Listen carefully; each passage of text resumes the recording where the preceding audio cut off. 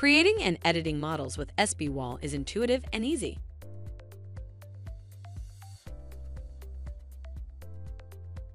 The project left panel is open by default when you create a new file or load an existing file. Here, you can enter or modify various project properties and information. The icons in the ribbon let you enter different scopes of the program. To create multiple grid lines at once, click the Generate icon. Enter number of grid spaces times grid interval in the grid spacing box. You can also create grid lines at multiple intervals by separating the grid intervals by space. You can create plates using the plate scope. Rectangular, circular, or polygonal plate shapes are available. To draw a plate shape using the mouse, select the desired tool and click on the workspace to begin drawing. Move your mouse until the desired size is achieved and click again to finish.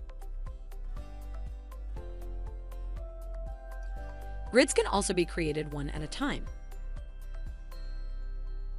You can also use the tables in the left panel to edit grid coordinate, spacing, and labels.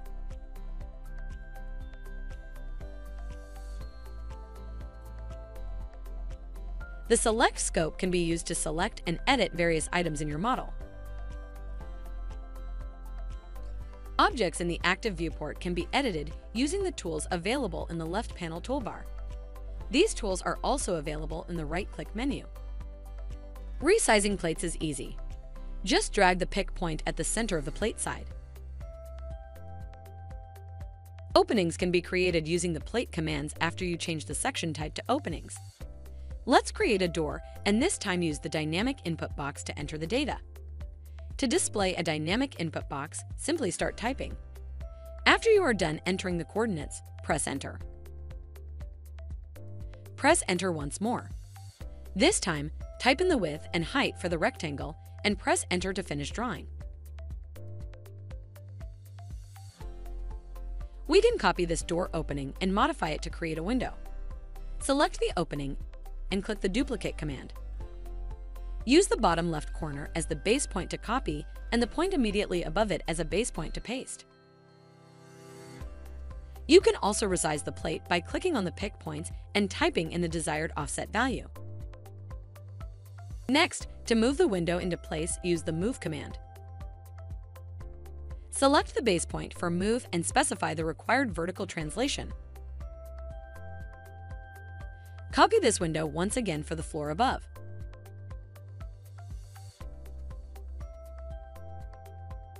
We can mirror these three openings about the grid line B to create identical openings in the second bay. Next, hold down the Control key and click on the two door openings and the plate to select the three together. To merge, click on the Plates Merge tool. Let us add some stiffeners. If you have already defined a stiffener type in the Definitions dialog, simply select it from the Label drop-down menu in the left panel. To create a stiffener, click on the start point, move your mouse the desired length, and click on the end point. Besides solid stiffeners, spWall also features null stiffeners. Null stiffeners are stiffeners without any properties. They only act as placeholders for linear loads and linear restraints and do not contribute to the model structurally. Adding both nodal and linear restraints can be done using the Restraints scope. Select the desired restraint type from the left panel. You can then assign the restraint individually by clicking on each of the stiffeners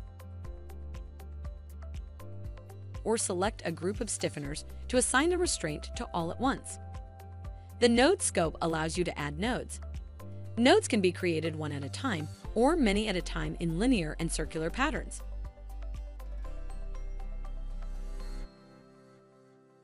Using the Load scope, you can assign point, uniform line, area, and linear area loads to the model.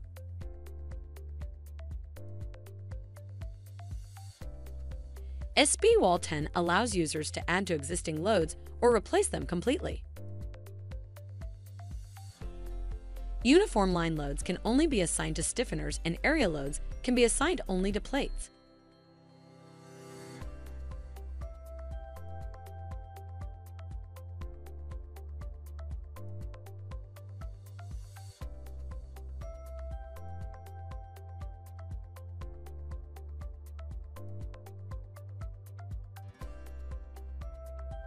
If you have already defined a load case in the Definitions dialog, simply select it from the Load Case drop-down menu in the left panel.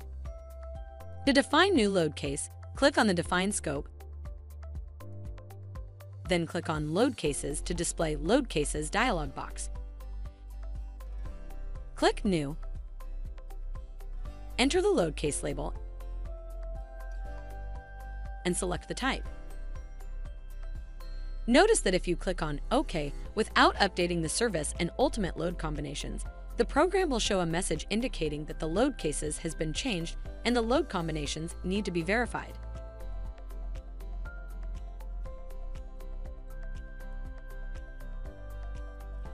After updating the load combinations, click OK to save the changes.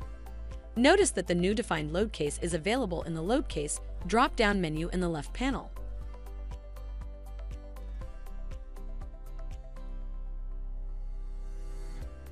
spWall 10 also supports a multi-viewport environment. This makes it easy to view and compare two instances of the model together.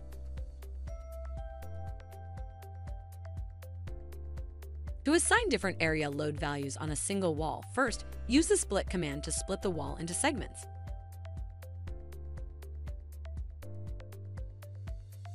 Next, select the desired segment and change its area load value in the left panel. Any change in one viewport is reflected in the other.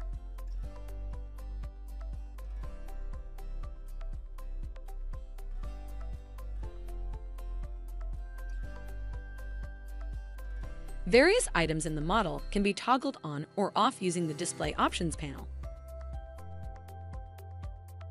You can also change the item scales and annotations.